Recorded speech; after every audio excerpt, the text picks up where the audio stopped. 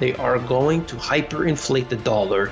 And of course, that's going to create a problem for the US dollar as a result, because it is the reserve currency. This isn't Zimbabwe, where you have one currency and that's it, that one particular country is involved. This is the US dollar. This is something that we need to be worried about, even if we're not in the US.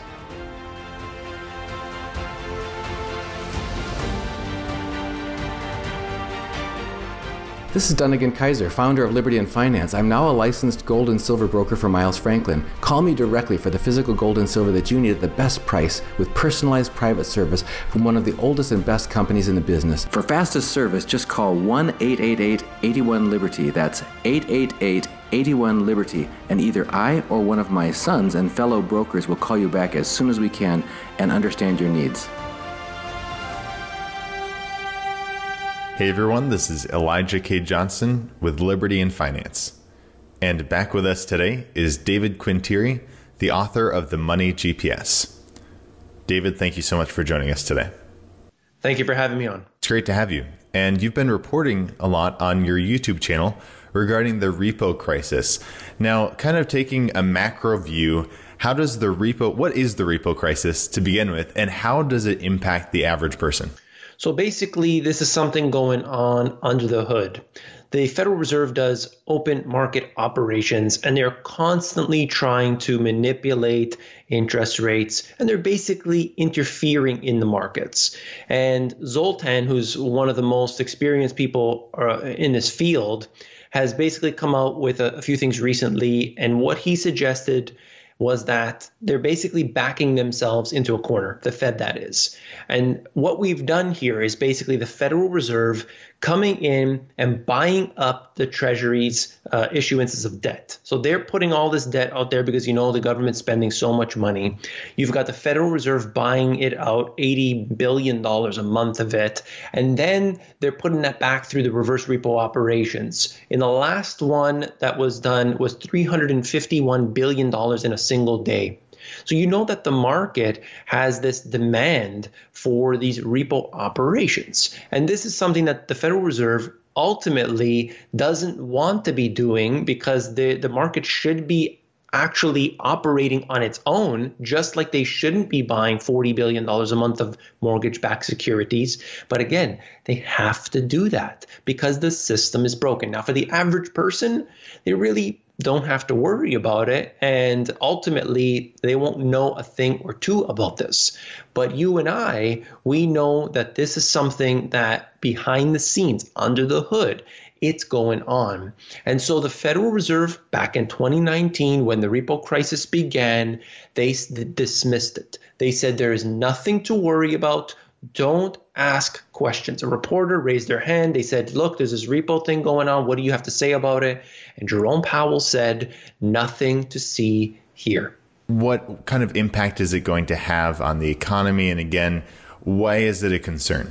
So basically, because of what the Federal Reserve has done, this has with the money printing and so on, they've been buying up all of this garbage debt, and that has been supporting the system.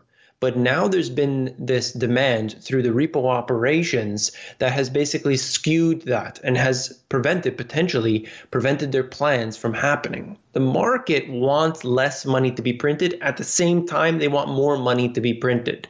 They're really being backed into a corner right now. It's very convoluted. It's very complex, but I'm trying to simplify it. And basically, what we're going to see is a continual uptick in the requests, in the demand for the Federal Reserve intervention. But they can't continue this forever. They are going to hyperinflate the dollar. And of course, that's going to create a problem for the US dollar as a result, because it is the reserve currency. This isn't Zimbabwe, where you have one currency and that's it, that one particular country is involved. This is the US dollar. This is something that we need to be worried about, even if we're not in the US. So pay close attention.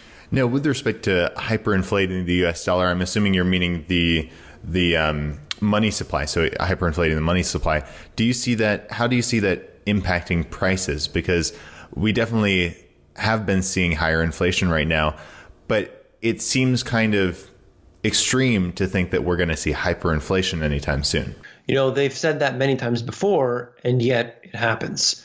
You have to look at the history behind it and realize that when faith is lost in the currency, it only takes a very short period of time before it goes from bad to worse. There have been many examples of this through history. I've noted many that have happened between 1 and 2 year time frames where it goes from, okay, there's some heavy inflation to essentially worthless currencies. Now the US dollar has the reserve currency, the world status. It's probably not going to be necessarily overnight, but understand that this is something that will happen faster than most people are prepared for. So you will have a run on the dollar into other currencies, into other assets. That's going to happen. It's already, right now, it's been declining for years, 59% of total reserves for the world. And that has been declining for a period of time, and most people wouldn't think that this could ever happen. But if you look at the actual percentages, yes, US dollar still by far the highest, but it's changing.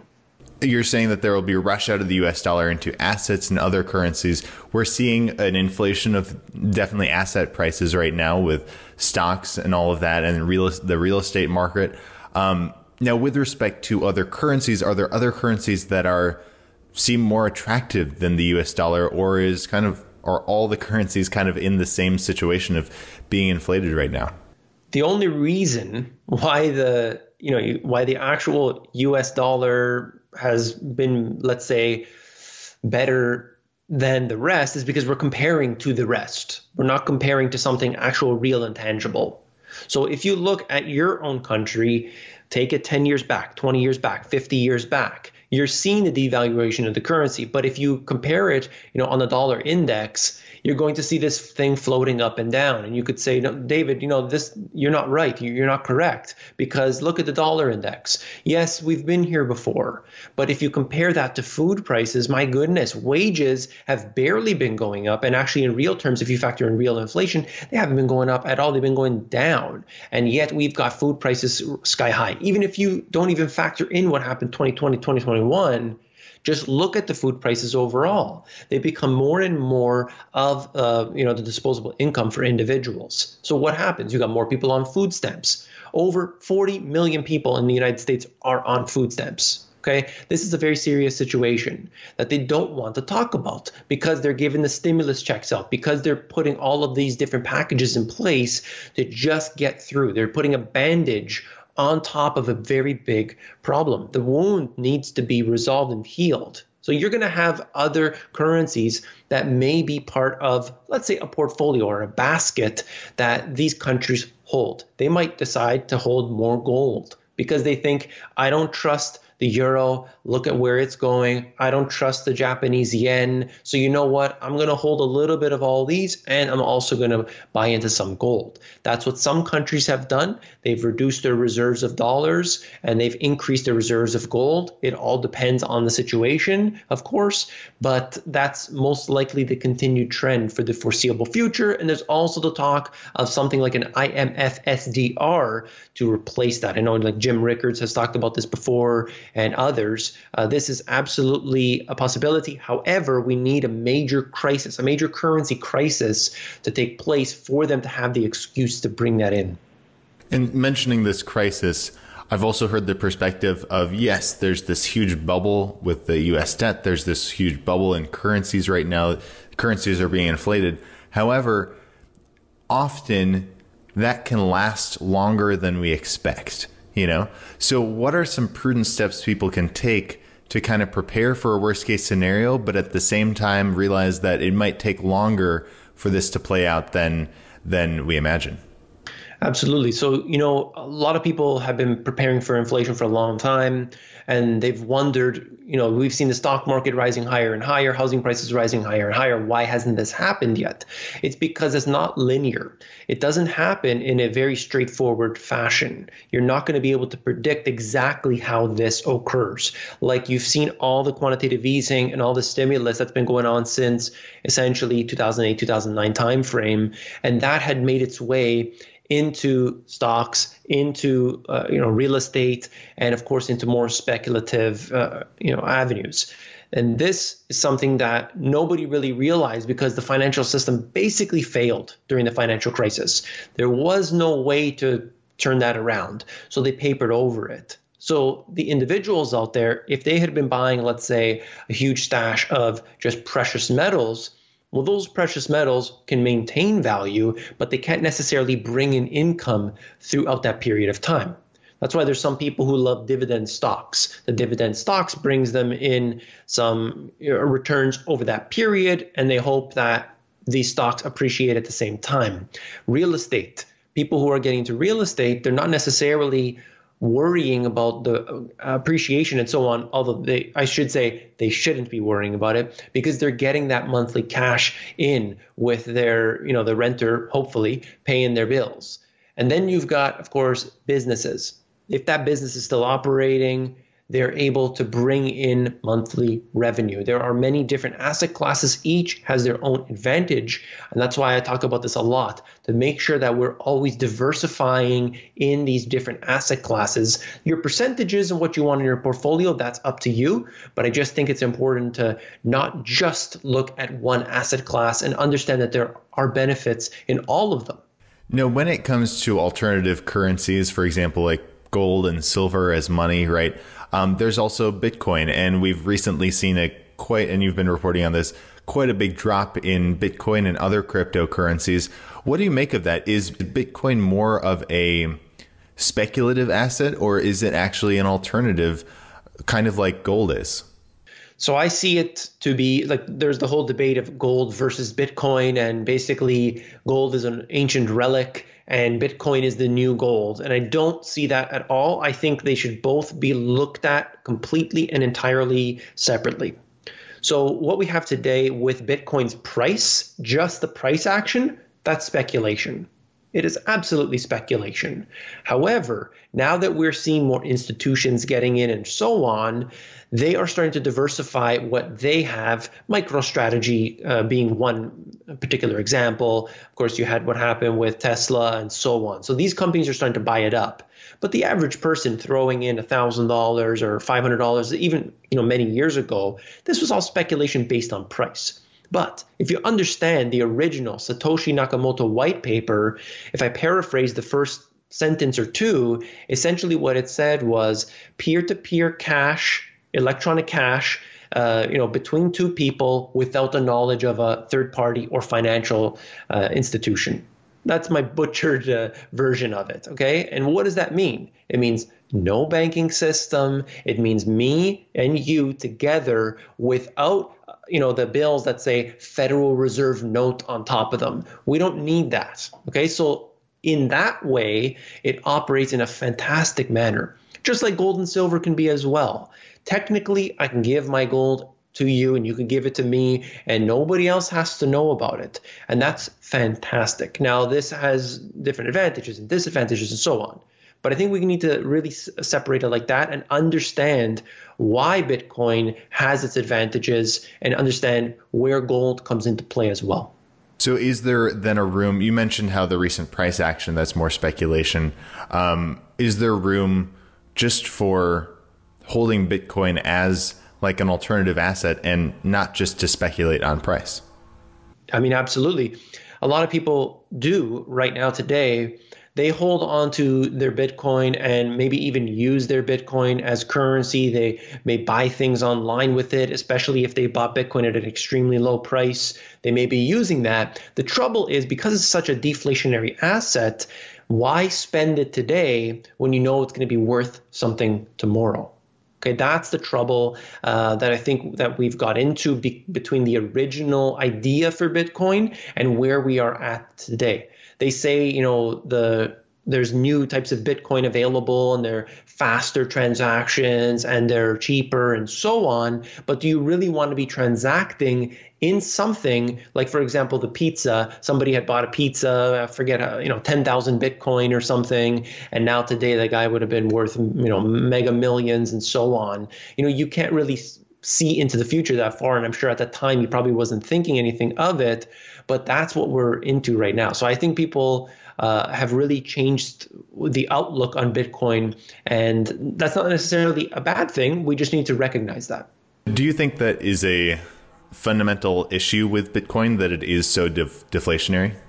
I don't necessarily see it to be a problem. It is a problem if you're going to use this as some sort of peer-to-peer electronic cash. Because why would I give you, we agree to terms on something, $100 of Bitcoin today, and knowing that that's going to be $200 tomorrow, it kind of doesn't make sense. So in that case here, I would be, a little cautious around the use of Bitcoin in that respect. I think that people should be using it in the way that they feel. For me, for gold, I can say that there's no reason to be spending your gold. Don't spend your gold. Don't use your gold because you want to save that on an indefinite time frame.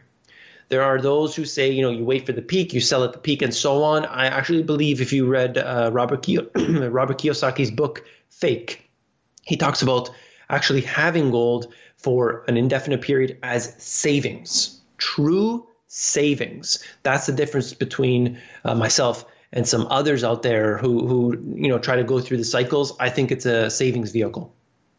And then when it does come to more than just savings, but investing, what is your perspective on like some of at least the best assets that you're looking at right now? Right. So I've been talking about this on my channel for a while, but the joke was that people should be buying 2x4s because the price of lumber is going to go up. And of course, we saw how crazy the price of lumber and other commodities as well. Why? Because the demand of commodities had increased. The prices of those commodities were historically very low in comparison to equities. At the same time, you've got all the shortages, supply chain problems, and so on. So it's like this trifecta happening all at once. And the media is only highlighting the one very important fact, that there's supply chain problems. But I think we need to look a little level deeper and realize, looking at these commodities compared to equities, compared to all these different other assets, the prices had been so low. And let's be honest, the prices were high, but compared to those other things, they were very low. So you've got the speculation behind it. There's always going to be people who are putting their money behind these speculative assets and futures and so on that are going to push the prices up, or in some cases push it down. But that's really key here. So I've been talking about that for a while. Now the prices of those commodities, some of them like lumber, have come down. So I would be careful on that. But I think that we should look in general, no matter what, when you're watching this video, look for what is undervalued and try to trim your holdings in what is overvalued.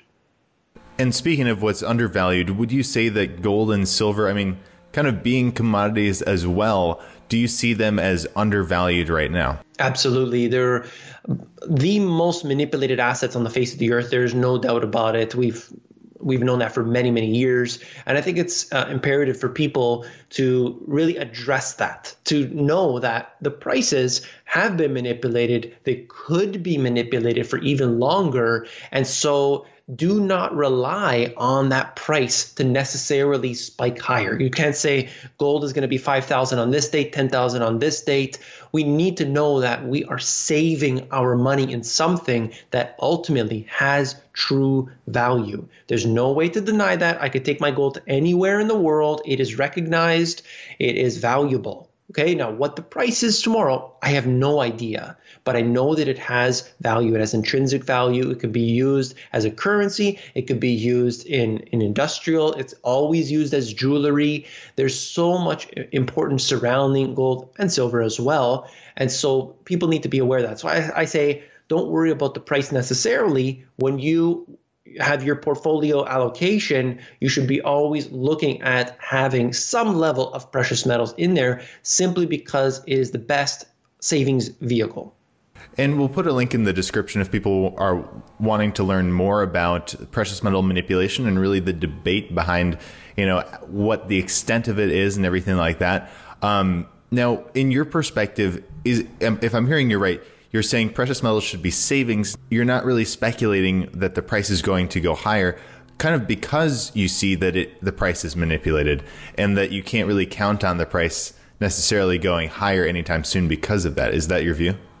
That's part of it for sure. But I look at the cultures of the East and you see what they do. every time there's a wedding, every time there's a major celebration, these families keep wealth within themselves by giving each other these gold coins. And are they really necessarily caring if it's 500 today, if it's 600 tomorrow? No, they take the gold, they pass it down generation to generation to generation. And every time, every generation, that pile gets bigger and bigger and bigger. A lot of the countries in the West, they don't do that. These cultures don't do that. But the East, they have done that for hundreds, thousands of years. And so that's a different situation that I think is fantastic because they're not going to sell it. Now, they don't put all their money into it. So they don't necessarily worry about the fluctuations, but they're always keeping that. They're always passing it down. And that's the way that I look at it. So maybe it's not jewelry, maybe it's bullion, but it applies the same way. So I look at it like a completely different perspective than, buying GLD stock. No. That's a totally different thing. You can do that. People do that. They speculate on the price. They think that, okay, inflation's coming in, I'm going to buy GLD stock and I'll sell it at a later date and so on. We're talking about different things here ultimately, but that's the way I look at it. I think that's so important of really having an asset outside of the financial system because so much of our lives are digital, now. And it's like, this is a way to actually come back to reality with your finances, just holding something in your hand and realizing, okay, I do have something of real value. Exactly. It's so true. We're all in this digital world and everybody's so used to it and so on. But having that tangible asset is so important. I always say when all else fails, people turn to gold. That's part of the reason why there hasn't been as much demand for it right now. Because if you look through 2020, you had this big crash and then it roared back up so fast. And yes, gold has done relatively well over this period, but certainly equities have performed much better. But you've looked at the whole belief that, oh, don't worry, the Federal Reserve is going to take care of it. Don't worry, the government's going to take care of it. Once that belief has basically gone out the window, that's when gold will see a much greater demand. All right. Well, David Quintieri, we really appreciate your time today. If people would like to hear more of these interviews, they can go to libertyandfinance.com. In the left-hand corner, put their name and email to get notified of all the new interviews we're doing.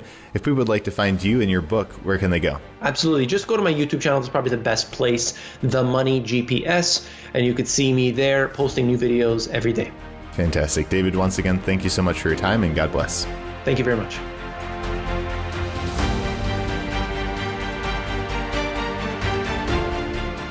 This is Dunnigan Kaiser, founder of Liberty and Finance. I'm now a licensed gold and silver broker for Miles Franklin. Call me directly for the physical gold and silver that you need at the best price with personalized private service from one of the oldest and best companies in the business. 31 years strong, A+ rated by the Better Business Bureau, 0 complaints, licensed and bonded for physical delivery, vault storage, or precious metals IRAs, excellent prices, privacy, and confidentiality. Pay by check, money order, ACH, bank wire, or Bitcoin, satisfaction guaranteed. For fastest service, just call 1-888-81-LIBERTY. That's 888-81-LIBERTY. And either I or one of my sons and fellow brokers will call you back as soon as we can and understand your needs.